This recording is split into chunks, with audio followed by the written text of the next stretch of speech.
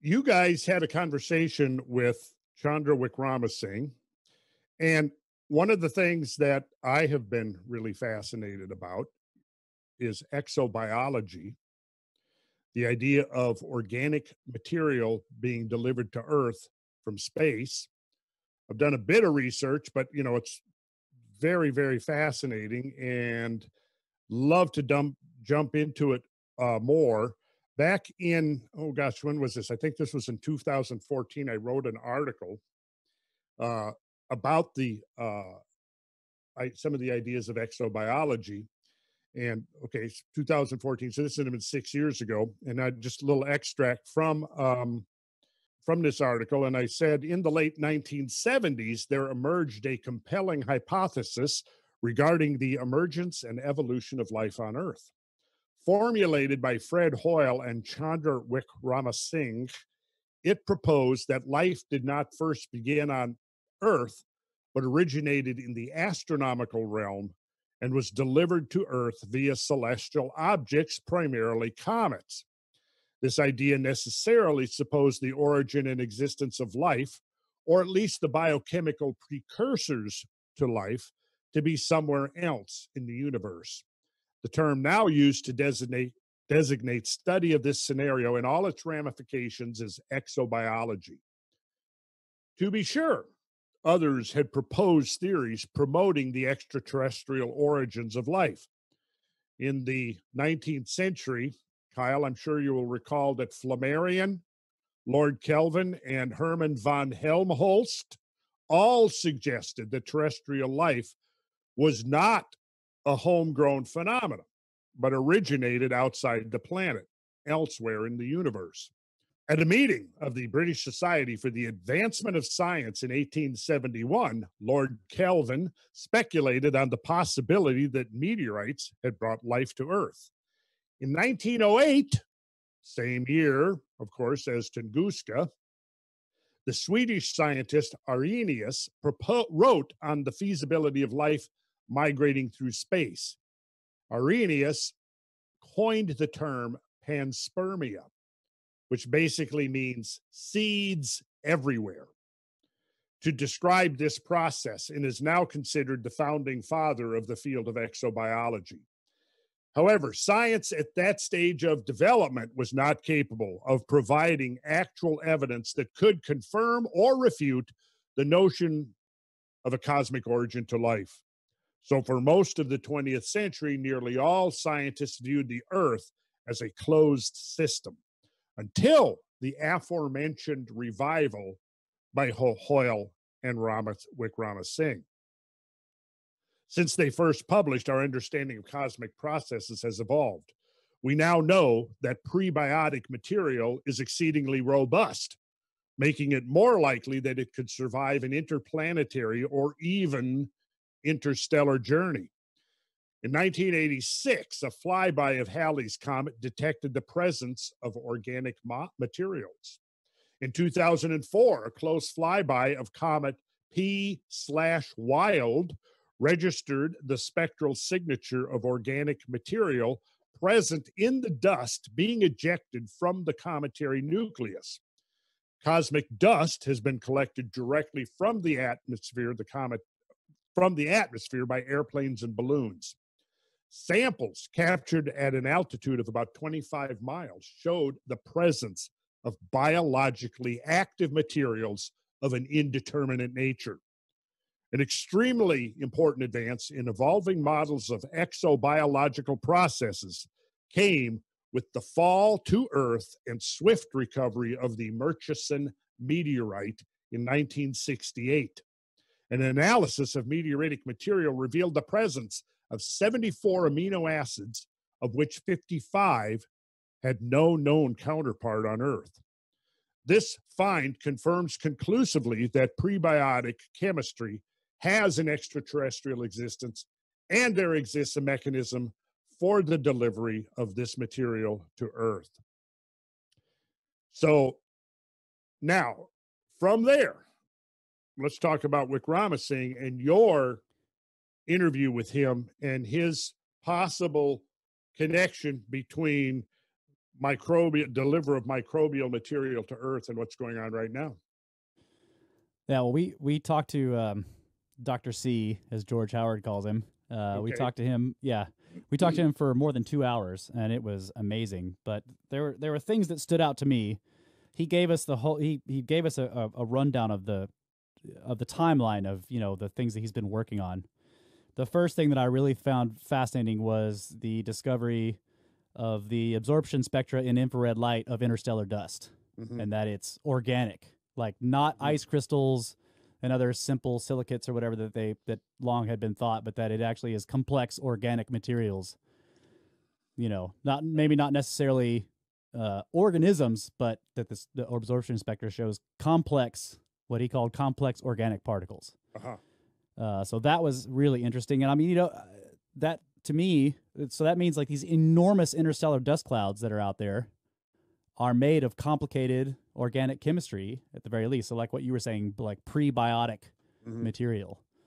So that was really interesting. And he talked about the various studies they did with balloons. First, there was a mountaintop study and how much biological material was hitting these mountains. Was it the Sierra Nevadas?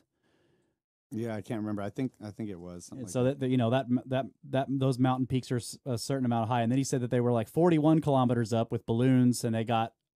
I can't remember, what was it, a million? What was the numbers? Well, the amount of virus based on the study on the mountaintops, they have these basically collector plates. Yeah, and they figured the amount of viruses that fall on every square meter is 1 billion.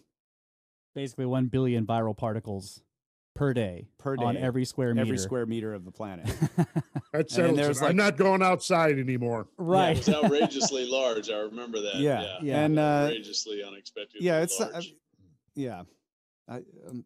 He was saying 3 tons of biological material, or the equivalent of almost 1 billion viral particles per square meter per 24 hours. Yeah. Wait a minute. It said 3 tons on every square meter. No. Every 24 hours. I think the idea was 3 tons total. Yeah. Per day. Oh yeah. Okay. Over the whole planet.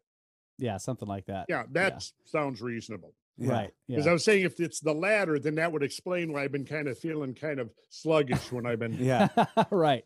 Another way to say it. 3 tons of bacterial weight on my shoulders. Right. Yeah.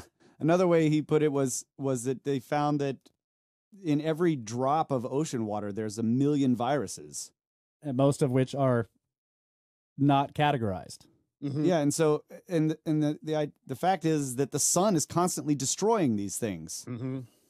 And so they've got to be being regenerated or replenished. How are they being replenished? How is every drop of ocean water contain 1 million viruses if the sun's destroying them all the time? What does Chandra say? He thinks they're infalling. They're falling. Okay. Yeah. Okay. Well, yeah. Then right. Yeah. Right. And so I asked him about, I was like, well, okay, if the sun destroys them in our atmosphere, and that we know that there's hard radiation out in space, you got alpha particle radiation plus gamma rays and stuff. How do they survive out there? And he said, well, they can be preserved in these little tiny dust specks, and they're inside the dust specks. They're basically completely protected. But once they get down here, the dust or whatever, it dissolves in the water or falls apart in the atmosphere, and then the viruses, all the materials released into the atmosphere openly, and then they start infecting things or they get destroyed. So, mention about his 79 or 77 book, which like I said, I read way back then. Loaned my copy to somebody, which was a big mistake. I don't loan books anymore. But disease from space. I don't recall a lot of detail about it. So he must have spoke about the idea of diseases from space and the current pandemic. Did he? When did you guys have this conversation? It was last Saturday. Yeah. Oh, okay. So that we were not this. Yeah, a week ago. Yeah, but we were still close enough that we were into all of this at that point. Sure. Right. Yeah.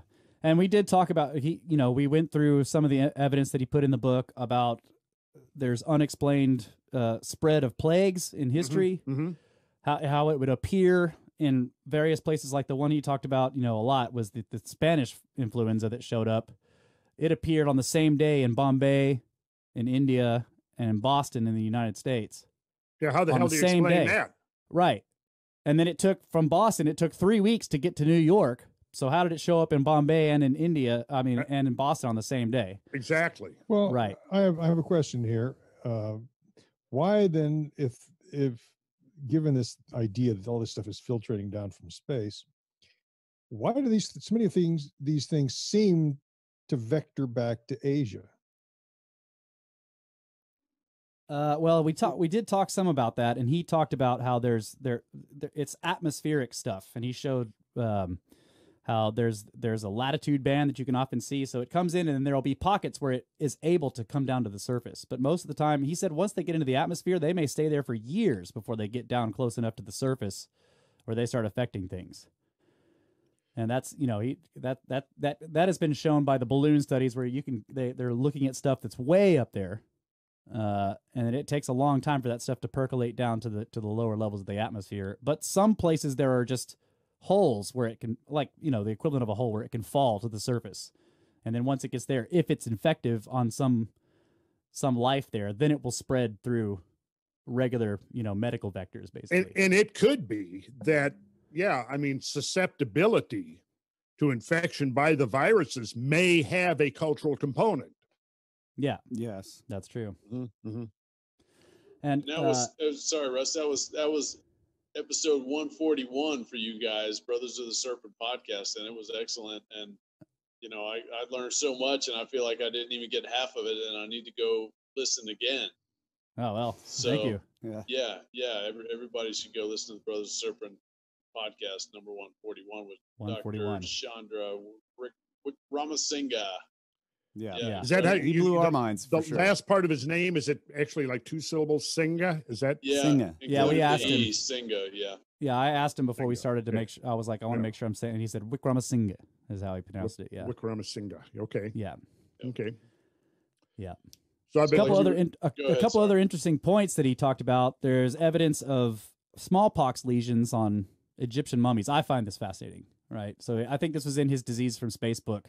Mm-hmm. Evidence of smallpox lesions on Egyptian mummies. So we're talking and then all through the classical period of Greece and everything, there's no evidence of smallpox, even though there's lots of records about diseases that were coming, the Athenian plague, everything like that, but no smallpox. And then it suddenly reappears, and he thinks that shows that this may be a long cycle of something coming in. Yeah. Now, I would also like to point out that some of the critics to this idea are saying, well, how come if let's say this COVID-19, if it came from space, why is it so similar to these 18 other strains or whatever of the coronavirus that are in these animals that are terrestrial? And the point is that if we live in this, like what Randall says often, this cosmic environment, and there is how did you put it? The cosmic microbiome. Yeah, cosmic microbiome. And it's been raining down on us for billions of years. So it would make sense that things coming from space today match things, look very similar to things that are here, because we make our way around the galaxy. This is another thing he pointed out. What is it? 250 million years. We go all the way around the galaxy. And if all the exoplanets in the galaxy are being occasionally bombarded by cometary objects, which also might be carrying biological precursors or whatever, but these planets that might have life on them, it's throwing all of that stuff into orbit and possibly escape velocity from their star systems. And so it's floating around in space. We eventually travel through it. So it's like the whole galaxy of exoplanets has been sharing this biological material for billions of years. And that's just freaking, I'm just like, that oh was my really God. cool. Yeah. So Earth has been doing this too. Every time the Earth has been impacted, some material gets ejected all the way out into space, and some of it gets escape velocity from the sun. And that means that the biological material that was here at that time, at least the microbiological stuff, some of it will survive and eventually seed other exoplanets in the galaxy. That is really cool. Planetary geologists have actually found fragments of Mars. on Earth. Right. Yeah. Fragments of Mars here. Yeah. So you've had the That's big awesome. impacts on Mars. It throws debris into space. Earth will sweep up some of that stuff. Right. Likewise, debris from the moon.